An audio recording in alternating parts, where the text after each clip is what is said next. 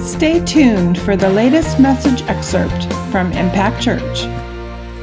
Amen. All right, we're going to move on. So the Gospels are pretty powerful. So those who can't accept John the Baptist summarized it like that. Now, those who can't accept the doctrine of the baptism of the Holy Spirit don't have a theological problem. They have a grammatical problem, even though it is a theological issue.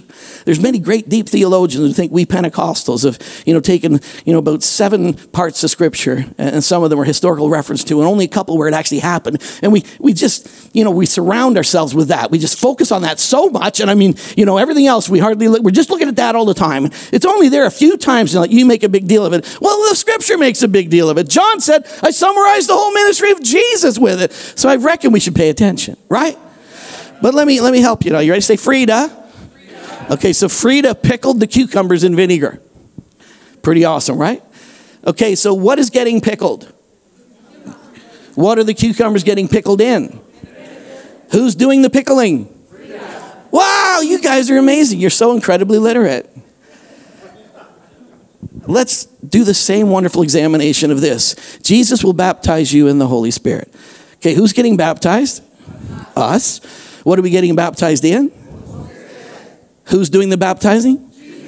Jesus. Pretty straight up, isn't it? Jesus will baptize you in the Holy Spirit and fire. And the word baptize is actually a Greek word. It's a word that, for whatever reason, we decided not to translate that Greek word into an English word. But if we did, if you were at the market back in their day and you came and you wanted some pickles, you would say, hey, have you got any baptized cucumbers? And it was a very common word. It meant something that was saturated in something, put into something, soaked in something until its very nature was changed.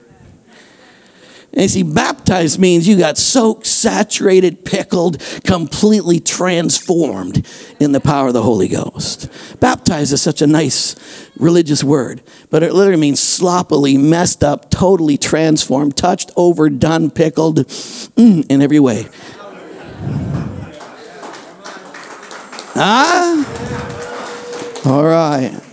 All right, so let's move on. So 3 baptisms. Ready? 3 baptisms. The Spirit baptizes the believer in the body of Christ. The disciple baptizes the believer in water. Jesus baptizes the believer in the Holy Spirit. A lot of people say, you guys talking about Jesus baptizing the Holy Spirit, that's the same baptism as the Spirit putting you in the body. It's not. Because it says the Spirit is the baptizer, and he baptizes us and he puts us in the body of Christ. Totally different baptism. That would be Frida taking an orange and chopping it up and giving it to everybody. A completely different subject matter. There is a significant, separate, whole baptism that Jesus brought, which was baptizing believers into the Holy Ghost. All 4 Gospels record the death, burial, and resurrection of Jesus. And all 4 Gospels, including starting in the book of Acts, record the baptism of the Holy Spirit. When God wants to repeat himself 4 times, I reckon he wants you to pay attention. Hey, if I had to repeat myself to my kids, if I got to repeat myself more than once, you're not paying attention. But when you do repeat yourself, it's because you really want to get the fact across. And so the baptism of the Holy Spirit is a big, big deal. Matthew 3:11, indeed, I baptize you with water unto repentance, but he, that was John, he said the water baptism, but he said, he's coming, he's mightier than I, whose sandals I'm not worthy to carry. He will baptize you in the Holy Ghost and fire. Mark 1:8, indeed, I baptize you with water, but he will baptize you in the Holy Spirit. Luke 3:16, John answers saying, I indeed baptize with water, one mightier than I is coming, whose sandal straps I'm not worthy to loose. He will baptize you in the Holy Spirit and fire. John chapter 1:33, I did not know him, but he sent me to him, and I baptized with water. He said to me, unto whom you see the Spirit descending on and remaining, he, this one, that's the one who's going to baptize with the Holy Spirit. It's all those Gospels right there. Amen? A little speed reading for you, sped reading. Do you know they say that you can listen 60 times faster than I can talk? So hurry up. Right. Acts chapter 18, 24 to 26. Apollos was an eloquent man, mighty in the Scriptures. Apollos was an eloquent man, mighty in the Scriptures. It means he was a really awesome orator, a great teacher. I love when he teaches. It's so pleasant to listen to him. He's such an amazing speaker, and he just knows the Scriptures so well. So this is, again, you'd say, pretty awesome. I'm going to go see his conference because everybody says he's a real eloquent guy. He's instructed in the way of the Lord, being fervent in spirit. He spoke and taught accurately the things of the Lord. I mean, this is pretty good. Here's my bio. That's a pretty good bio. You'd go hear that guy speak. So Aquila and Priscilla, they go to the conference and they're watching him speak. So they're there. And it says, though he know only the baptism of John, and Aquila and Priscilla are there. And when they heard him speak, they took him aside. They took aside the eloquent, mighty man in scriptures, instructed in the way, the man fervent in spirit, the man who spoke accurately the things of the Lord. They took him aside and said, hey, dude, awesome sermon. That was pretty great. You got the Holy Ghost? Oh, I just got the baptism of John. What do you mean baptism of the Holy Ghost? They took him aside and they explained to him the way of God more accurately. More accurately. Hello? Big parts of the body of Christ need us to be tongue-talking, fire-breathing Pentecostals. Okay, thank you for that, amen.